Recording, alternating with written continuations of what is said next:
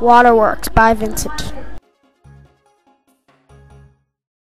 Did you know that there is 97% of salty water? You can't drink frozen water. Fresh water is found in rivers, lakes, aquifers, and plants.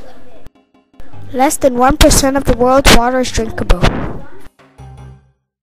The sun's heat causes evaporation from streams, lakes, ocean, and rivers. Transpiration collects water from plants and it evaporates and turns into water vapor. It then changes into a gas called water vapor, which forms clouds, and it's called condensation. After it forms the cloud, it starts to precipitate. Precipitation is rain or hail or snow too, and sleet. After the water rains, hails, snows, or sleets, it collects into oceans or the lakes.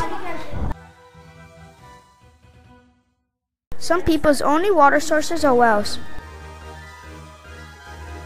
Pipes bring clean water to our homes, and that's why we need water. The water was first cleaned and then stored in a reservoir. How is water used? Drinking is the most important thing to do because without water you can't live. Without water you can't run a factory.